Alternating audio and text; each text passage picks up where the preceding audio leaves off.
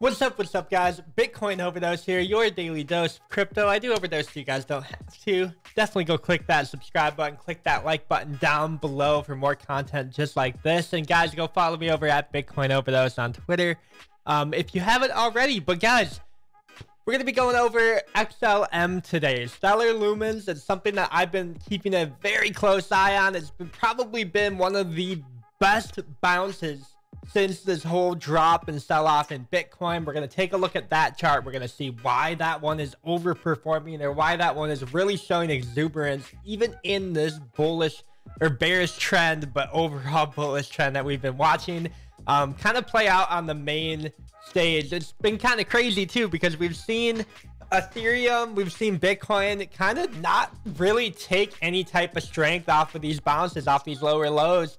And it's making higher lows. I mean, the overall trend right now could be shifting maybe into alts. It's kind of what I'm expecting to happen. Bitcoin might get a dump. We might get a really big flush out here with a lot of bullish volume in altcoins, but it will only be a few winners, and you want to be in those winners.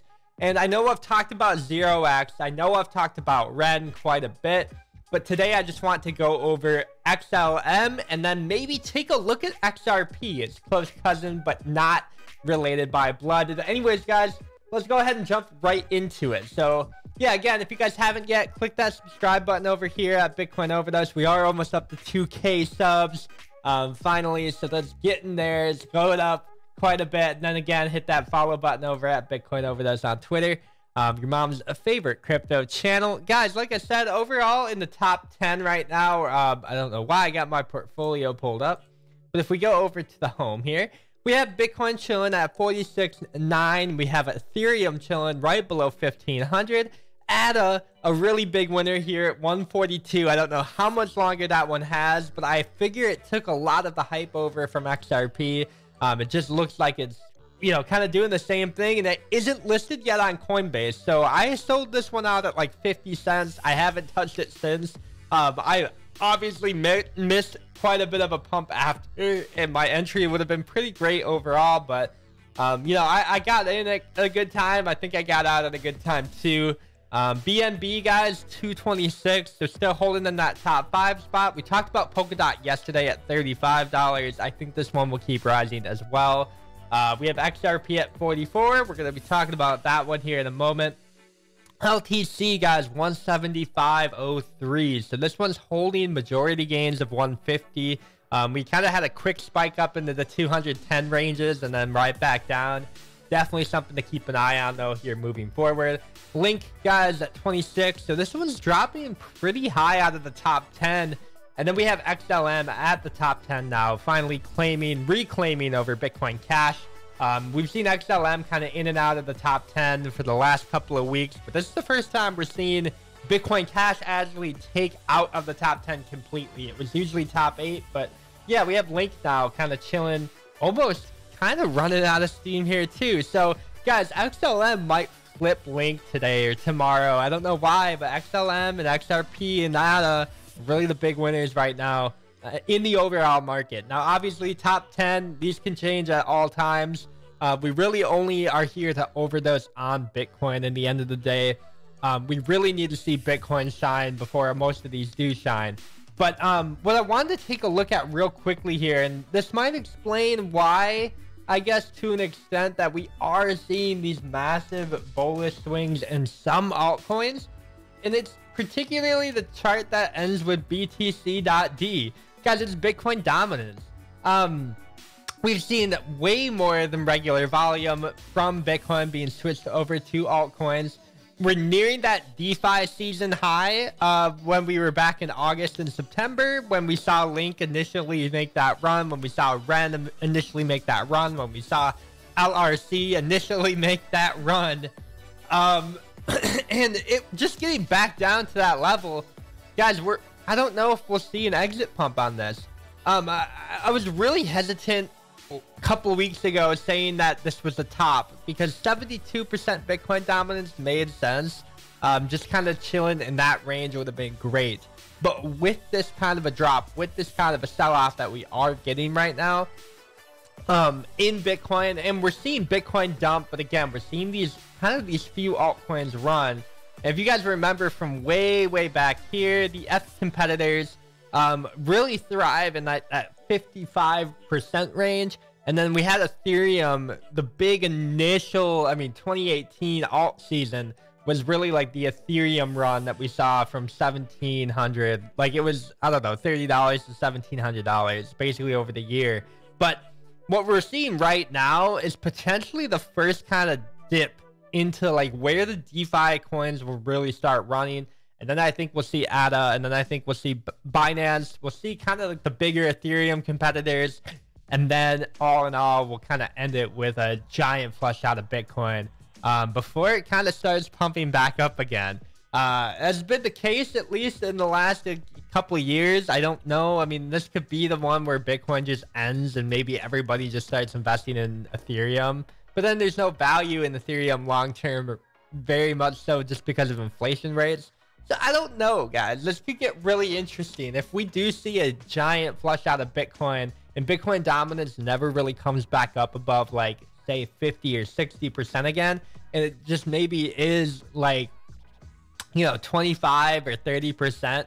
If Bitcoin just chills in that range for a very long time, it's gonna kind of bring a lot of doubt, I guess, into the actual crypto space, or how much is actually worth. Because I know everybody right now is saying, oh, Bitcoin's just the gold of crypto, or, you know, digital gold.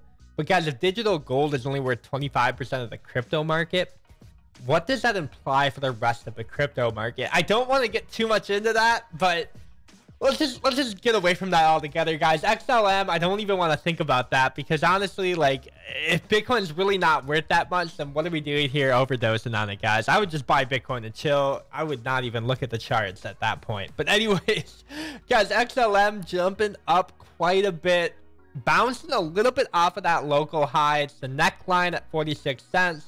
But the averages are holding here. I think that $37 or 37-cent entry would have ended up being pretty good here in this case. Now, we are looking for quite a bit of support here. This is a bit overbought, overextended. Now, thankfully, I guess on the RSI, the relative index strength down here, it is right in the middle of the range. So we will probably get a little bit of a sell-off before we pump a little bit higher, which is going to be good. It's going to be a bullish dip. You know, you're going to want to maybe pick it up around 42 cents or 41 cents if we can get that low. But yeah, as of right now, like, this looks like it's gonna keep pumping. So I don't even know if we'll get that entry. Guys, what we're kind of looking for on to claim that this is totally bullish, right? We're looking for a 4-hour close over 46 cents. So this might take a couple of days. I don't know if it'll happen today or tomorrow. It looks bullish right now. It could happen in the next 4 hours. But if you guys are just looking at the 4-hour chart, we have a gap. We have a literal gap, like right here, from 43 to 44 cents. So this is definitely getting bought up quickly. And you know, just going off of like, hey, we retested, we rebought the retest, right? And that's always been a very good plan overall. That's why I've been taking a look at even like Ren yesterday. If we go back to that, the buying the retest down here at 90 cents or 85 cents would turn out pretty good in the long term. But looking back at XLM, you know, even like the Ethereum chart or the the Euro chart is looking pretty good too. But yeah, I mean, this came down right to support, filled the gap. We knew that was happening. This looks good overall. That's really all I can say. Now again, like, if we break 50 cents, and that's like the major point of contention right now, but if we break 50 cents, get into the $70 or 70-cent range, I think we'll see a dollar here pretty soon. $1.10 on XLM pretty quickly. Yeah, I mean, it can happen so fast, but you know, the weekly's over. We are catching these gaps here, guys. This is filling out pretty nice. So I would just keep an eye on XLM. This could be the second leg up in the overall bull trend. We could probably see one more. So definitely something that I'm keeping an eye on. I haven't even like re-entered yet. I was entered into the 60-cent range, sold out there, and then I've been waiting to kind of re-enter, but I should have rebought at 31 cents. Looking at it now, it came perfectly down to that moving out, or to that support line. wicked down there, catching the moving averages in here, and it is, I mean, if it holds over 44 cents, guys, this thing will probably see $1 pretty soon. Like I was saying, guys, it's all about Bitcoin dominance. So right now, this money's staying in the system. This is in crypto right now. This money's in crypto. It's staying in crypto. We have 1.4 trillion, which is absolutely nuts. We might get down to 1 trillion again, retest it, buy the retest. That's really about it. I can't stress it enough.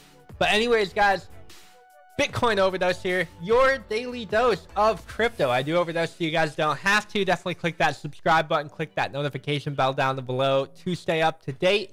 And if you guys haven't yet, go follow me over at Bitcoin Overdose on Twitter, your mom's favorite crypto channel.